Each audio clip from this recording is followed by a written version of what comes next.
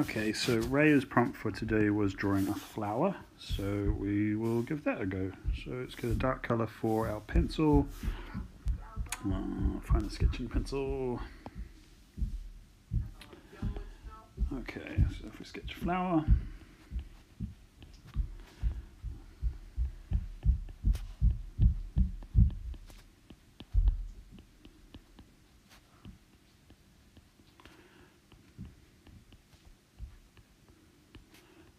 Okay, this is a flower.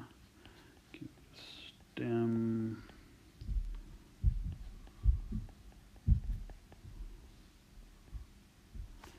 Okay, so again, we'll make that a bit more see-through. So I'll go into the layers and I will double tap on the word layer 1, slide my opacity so it's pretty faint. Touch out of that by touching a brush. Then, okay, so today I might change the background color. So if I touch on the background color layer, it will let me pick a color. So if I pick a sky kind of bluish color, go with that. Okay, and then I might try and do something a bit more paintery today. So if I pick another layer, or create a new layer to paint my flower on. Then if I pick a painting brush, or maybe an artistic brush, try that leatherwood one.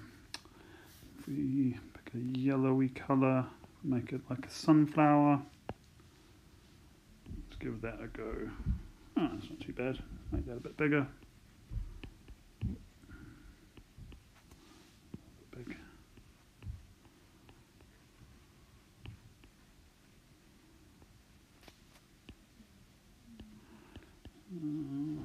Might be a little bit big.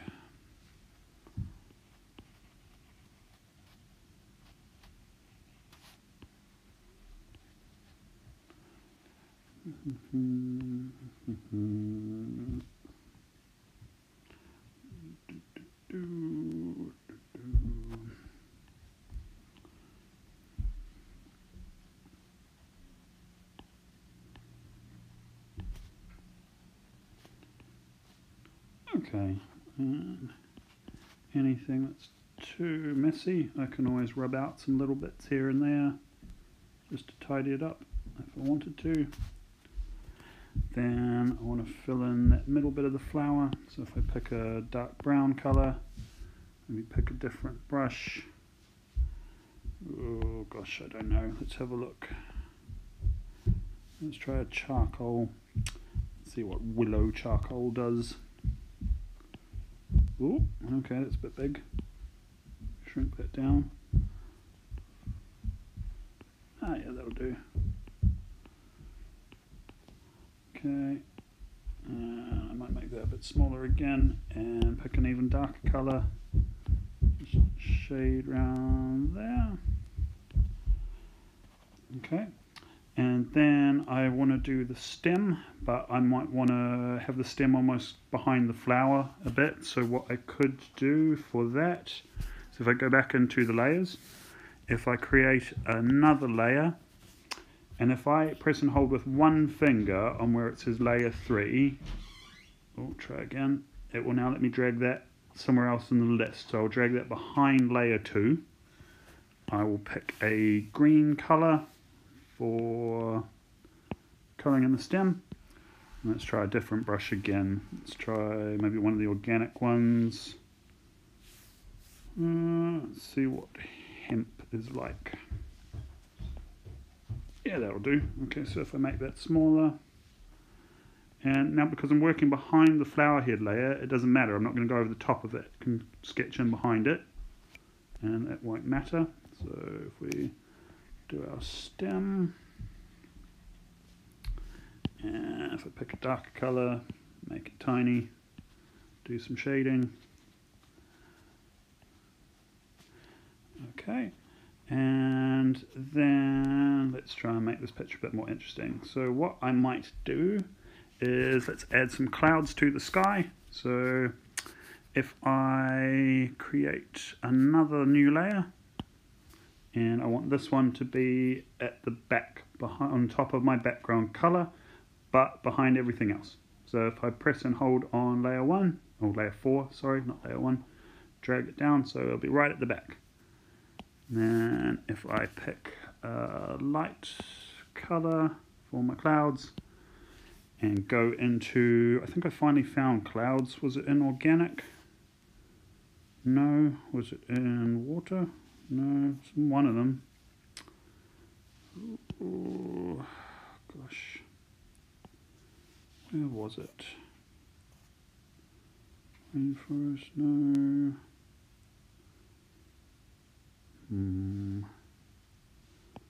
Artistic, no.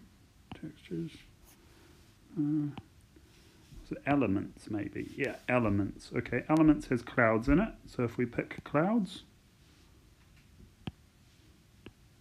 and if I make sure I'm on the right layer, this empty layer above the background color, and if I start drawing some clouds up here in the sky, where clouds would be, I imagine.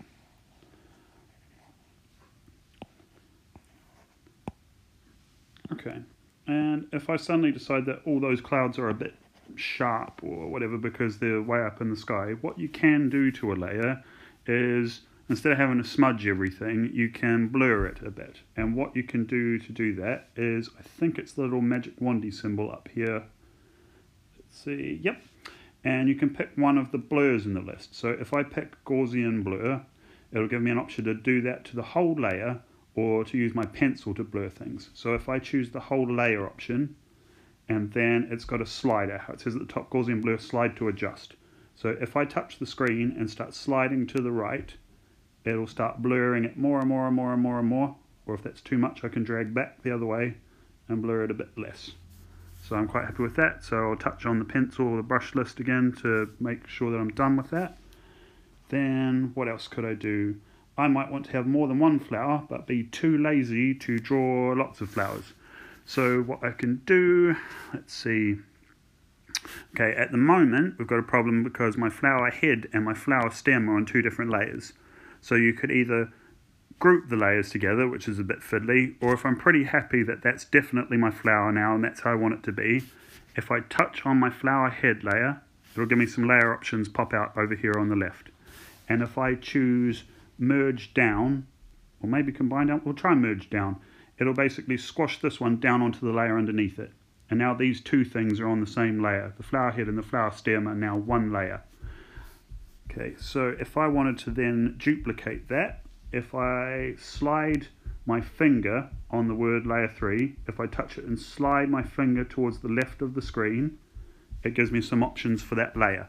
So what I want to do is choose duplicate for this, so it just makes an exact copy of the same layer above it. So then, now I have two of my flower. So what I might want to do is move this copy of the flower, maybe make it bigger or smaller. So over here on the top left, if I push the little white arrow one, this one, it'll automatically select everything that's visible on that layer. And you can adjust that if you want to, but that's what I want to do at the moment. So then if I touch in the middle of that selection on the flower, I can now move it around, drag it where I want it to go. So if I move it sort of over this way a bit, let me zoom out a bit so you can see what I mean. And now I want to maybe, if it's going to be further away from us in the picture, if you grab any of the corners of this marching ants kind of selection box and drag it, you can make that bigger or smaller. So I'm going to drag that one, make it a bit smaller. Again, touch in the middle of it to move it a bit further away. And if I want to, you can use these grabby handles, the sticky green bit at the top of the selection. If you touch on that and turn it, you can rotate it. So I'll do that a bit, maybe move it around a little bit more. Okay, and when I'm happy, I will again just touch the brush or something like that, the brush menu, to say, okay, I'm done, that's how I want it to be. Okay, I might do the same thing again, all over again. So if I go into my layers list, go to my first flower, drag to, drag to the left, and I want to duplicate it again. And I will go over and touch my arrow and this time I will move this one over to this side, and I might make it really big if it's going to be closer to us in the screen. Rotate it a bit, sticking out that way maybe, a bit bigger again.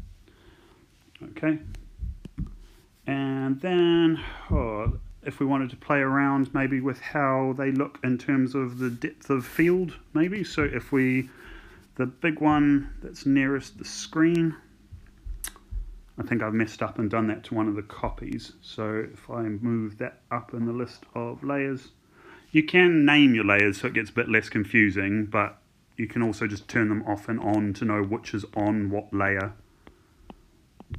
Okay, so on this layer, if I again go into the magic wand menu and pick Gaussian blur and choose layer, and then if I start sliding to the right, I can make that flower blurry, and I'm happy with that. And then I might pick the flower in the background. Let me figure out which one that is. Okay, so it's that one. So again, I will go to the magic wand thing, Gaussian blur, layer, drag that across so that one's a bit blurry. So it looks like we're now focusing the camera or whatever on this middle flower right in the middle here. What else could we add? If I go to that middle flower layer and maybe pick a dark green again, maybe we could add a bit of grass. So let's go for something organic. Let's try sword grass. Hey Olive. Okay, maybe if we do some grass.